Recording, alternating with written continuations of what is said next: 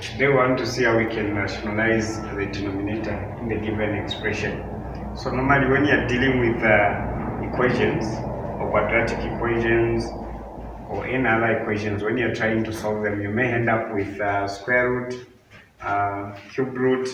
All those things are called surds or radicals. So when we say rationalize, we are telling you to remove the square root from the denominator.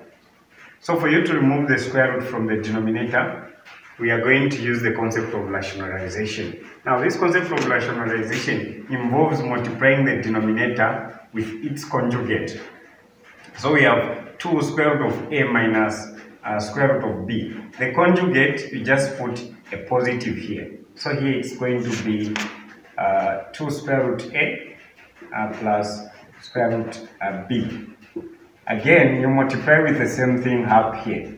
Now, this conjugate is gotten from the concept of factorization of difference of two squares. If I have a squared minus b squared, if I try to factorize this one, I'm going to have a plus b, a minus b.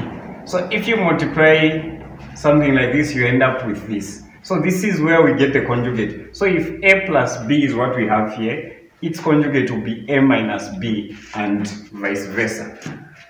So I'm going to multiply, here I'll multiply and there I'll multiply. So this will be equal to, if I try to multiply this and that, I'll have 4, then this multiplied by that I'll have plus 2 square root a square root b.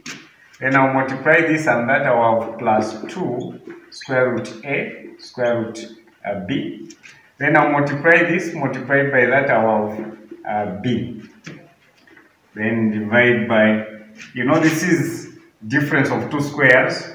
From here, we can see that it will be a squared minus b squared.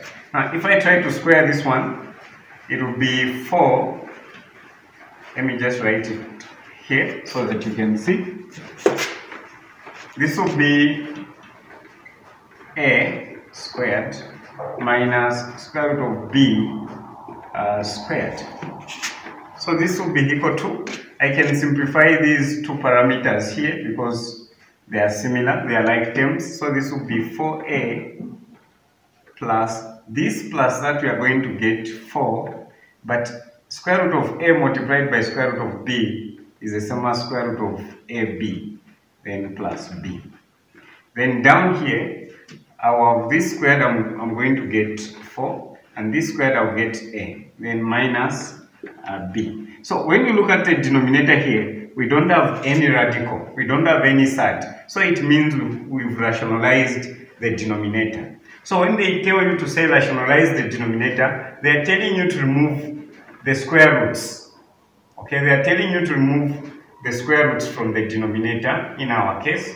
So you multiply with its conjugate. Its conjugate, you look at the factorization of difference of two squares. If you have a minus, you are going to have the plus for the conjugate. If you have a plus, you have the minus, but it has to multiply the numerator and the denominator, because when you divide, you're going to have 1. So meaning you've not changed your statement.